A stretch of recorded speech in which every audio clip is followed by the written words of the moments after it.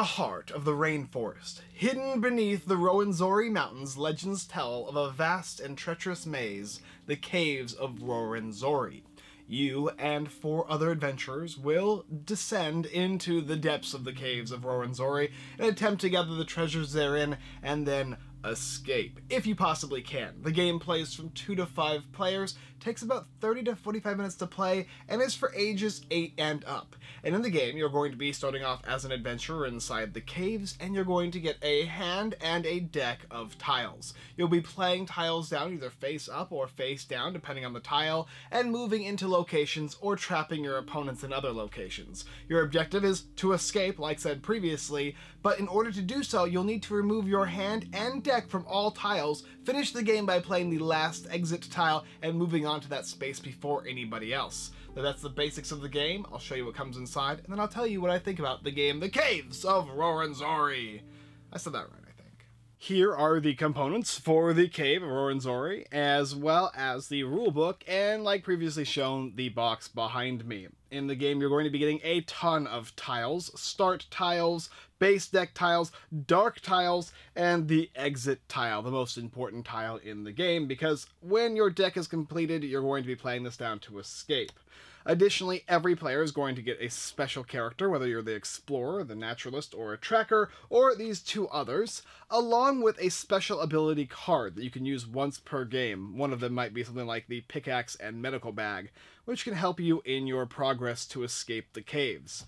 You're going to start the game by shuffling up all of the tiles after placing these 3 entrance tiles down and removing these 2 when playing a 3-player game, or placing them down based on the number of players, as well as setting, of course, this exit tile aside as well. The rest of them are just going to be shuffled up, dealt 4 to each player, and then you're going to have equal decks, which means in a 3-player game you might have 1 or 2 or 3 dark tiles left out, depending on the number of extra tiles they may include in the campaign.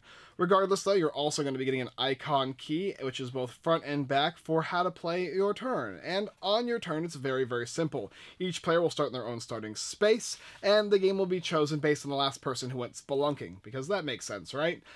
You're going to start with your cards in hand. There's going to be 4 of them, and the cards or tiles, I should say, are going to have different effects on them. Some of them might be dark tiles, like this one here, in which case it's going to require you a save tile to escape it, or if you don't have it, you'll suffer some kind of penalty. When you play on your turn, you're going to get 3 choices of actions, and you will take one of them. The first one is you can move. When you move, you will go from one space to any other that you can possibly move to until you reach a space that has a way to get through. So for instance, in this case, in this scenario, I couldn't go to here, but I would go to here. But if these 2 were going somewhere else, so there's tiles on these sides here, then I in fact could move over to here. That is how you move. It's very, very simple, basically. If you're just trying to get to another space in which you can then move, because certain places will be blocked off as the game goes on. The next thing you can choose to do is you can choose to explore a tile that is face down, like one of these guys here, or you can place a tile that is face up and move into that tile. So we'll start with the blue player, and we'll do the simple basic action. We're going to go ahead and take one of these tiles here, and I'll place it down on the track, and then that character will move into that tile. The last action you can choose to do is placing dark tiles down. When you place a dark tile down, you're simply going to place it on one of your opponents, adjacent to one of them, in any area that you possibly can play it, and then allow them to walk into it at some point, hopefully. You can never place the tile next to you or adjacent to you in any way, because these are supposed to be affecting your opponents, and there's a save on the back of it. So in this case here, this requires a green save card to stop from the player suffering this penalty. If they have the save tile, they can move past it and move on to the save tile they placed. If not, they'll suffer the penalty, which in most cases is going to be they lose their turn and they are blocked, but in other cases, the other things can potentially happen as well, and you can see the penalties on the bottom left here on your little player reference code. So I went ahead and moved here. I placed and moved. That's my first action. I'm going to go ahead and draw up to 4. And then I'm going to move to the next player, which is green here. And he has actions of his own choice as well. Additionally, there are some unique things, like this here is a torch. Torches will let you light up dark tiles, which can forego you having to deal with the saves and or penalties, depending on the tile. But you can also use them as a regular tile by simply placing it down and moving your character in. Or there's just additional tiles here which have a lot of extra entrances and exits, as well as saves. Now, saves can be used to ignore dark tiles, and they can also be used to simply move on. Drawing a card here, and then moving to the next player. And this player here will once again decide what they want to do. They don't have any dark tiles. They have 2 saves, a blue and one of these pink ones here. Oh, and they have this one as well, which is a white. And then they have this torch here, where they don't really need this, they should save this. And remember, having a good assortment of different saves is useful, especially when you go throughout the game and you find dark tiles. And this player can continue along the path of the green player, or maybe choose their own route and simply move over here. And once again, they draw a card. And that's the basics of the game. There are different types of dark tiles. Some of them are going to be nothing, and there's no problem. You can just simply go on them. They're kind of like a bluff. Others may be something like this one here, which is a chasm, and if you have a green tile, which I'll go ahead and just show you. So the blue player, let's say that this was here, and it's the blue player's turn.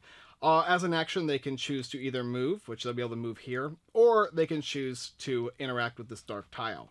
Now, he's got a blue save in his hand, so he's going to go ahead and try and see if he can get through that. Well, this requires a green. He doesn't have that. He suffers the penalty. He looks in the bar here that tells him what the penalty is, and usually, for the most part, it means he's not going to be able to take his turn, in which case we'll go to the next player's turn, and play continues just like that.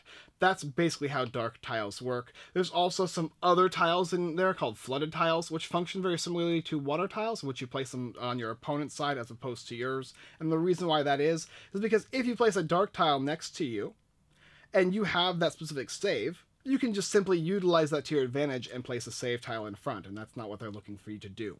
Regardless, though, that's the basic idea of the game. The only thing I didn't really explain to you, I suppose, is that each player has their own unique special ability, like this one here says that all hands pass to the left when you use it, which is usable once per game, as well as their own unique item and or weapon, and they have unique abilities to choose from as well. Maybe they're going to be med packs, or you'll be able to break through certain things, and of course you'll run into things that are unique in the game as well, which I didn't talk about too much, like TNT, or the ability to take more actions with more tiles, which can come in handy as well, which we'll discuss during my review of the game, but I think you get the idea. Once you run out of your hand and your deck, your last action is going to be, hopefully, to place this tile down, which is the exit, move on to the space, and claim victory for the Caves of Rwenzori. Well done, you exited the game. Caveats for the game, and I have one, which is when you place a dark tile, you have to obviously place it on an adjacent space next to an opponent, and additionally,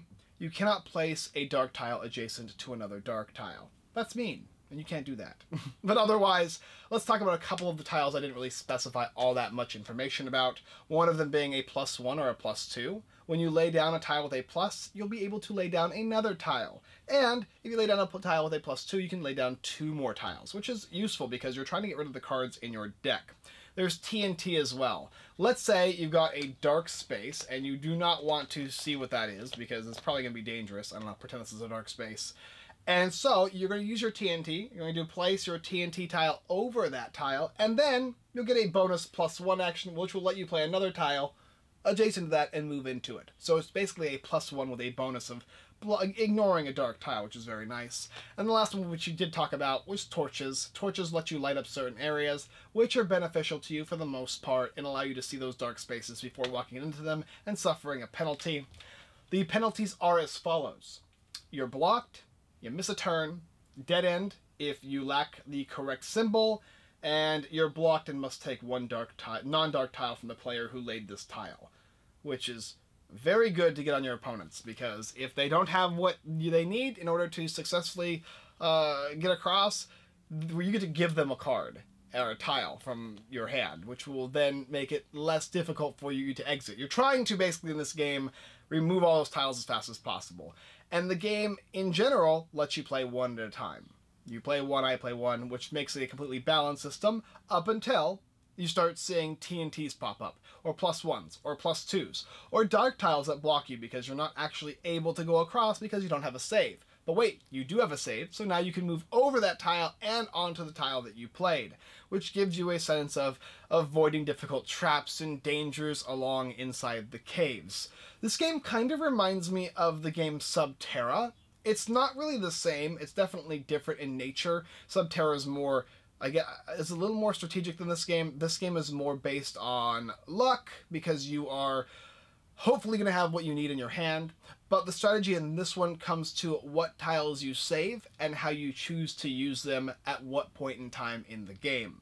The quality of the components are very nice. This is a really well done prototype. The artwork in the game is fantabulous. It feels like I'm entering a cave. The theme does its due diligence in making you feel like you are going through the caves. I played this with my cousins, I played this with my group of gamer friends, and pretty much everybody liked it. One said that it was too much luck for them, but my cousins, on the other hand, were really into it. It was one of those games that was really easy to learn, really easy to teach, and easy to play, with the ability to make strategic decisions and allow you to course correct as the game goes on.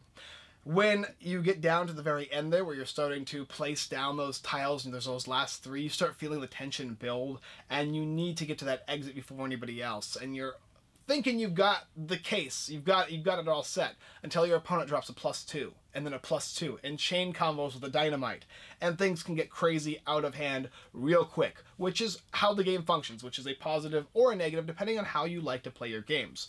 Either way though, this is a tile placement game in which you're trying to place all your tiles down before your opponents, with the basic aspect of playing 1 tile a turn until something unique happens in the game. If you like that style of game, I strongly suggest you take a look at Caves of Rwenzori. I had a good time with this one. This one's a bit crazy, and who knows what's going to happen. The combos get busted out, and sometimes it's a positive feeling for me, and sometimes I'm like, hey, why are you doing that? Which I suppose is just all part of the fun for this specific type of game. Regardless of if you're interested, take a look down below, link in the description, to go ahead and pick up the Caves of Rwenzori, a competitive tile placement game to rush to the finish line before your opponents, because, I don't know, the caves crumble upon them as you escape. Just like bad guys, they don't look at, or, you know, cool guys don't look at explosions, the caves crumble as you leave, and everybody else is like, no! You get the point. Alright, thanks for watching. As always, I look forward to exiting the Caves of Rwenzori with you. Well, not with you. I'm gonna exit, you're gonna stay behind, the cave's gonna crumble, and you're all gonna die, but I will live and tell the story like I have in this video. Next time!